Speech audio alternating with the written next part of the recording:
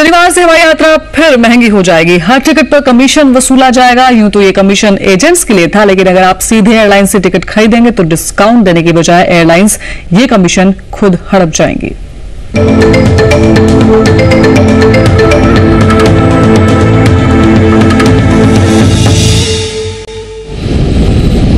पहली नवंबर से हवाई यात्रा एक बार फिर महंगी हो जाएगी, लेकिन इस बार हवाई किराया बढ़ने की वजह हवाई ईंधन नहीं बल्कि एयरलाइंस और ट्रैवल एजेंट्स के बीच की लड़ाई है।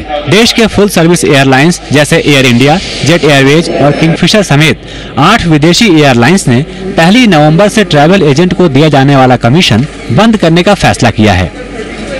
अब तक एयरलाइंस एजेंट्स को हर टिकट की बुकिंग पर 5% कमीशन देती थी।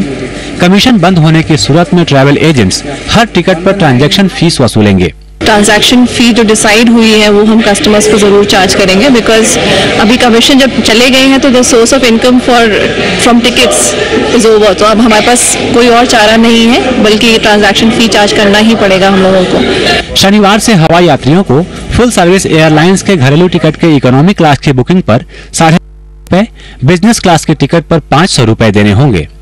अंतर्राष्ट्रीय उड़ान के इकोनॉमी क्लास की टिकट के लिए ₹1,200 और बिजनेस क्लास की टिकट पर 2,000 से 5,000 रुपए के बीच बतौर ट्रांजैक्शन फीस देना होगा।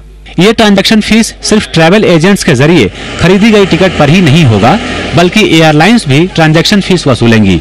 जो कम करने की बात हुई थी वो जब शुरू हुई थी, जबकि एविएशन टरबाइन फ्यूल की कॉस्ट जो है वो $130 पे चली गई थी। तो आज एविएशन टरबाइन फ्यूल $60 का हो गया है, और फिर भी एयरलाइंस अगर जीरो कमीशन कर रही है, ये तो धोखा कर रही है। मामला यहीं पर खत्म नहीं हुआ है।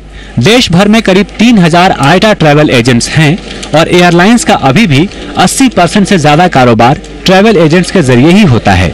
एयरलाइंस और ट्रैवल एजेंट्स के बीच ट्रांजैक्शन फीस का समझौता दिसंबर 2009 तक हुआ है। नतीजा चाहे जो हो, आखिरकार झेलना तो यात्रियों को ही पड़ेगा। सिद्धार्थ शेखर, जी बिजनेस, दिल्ली।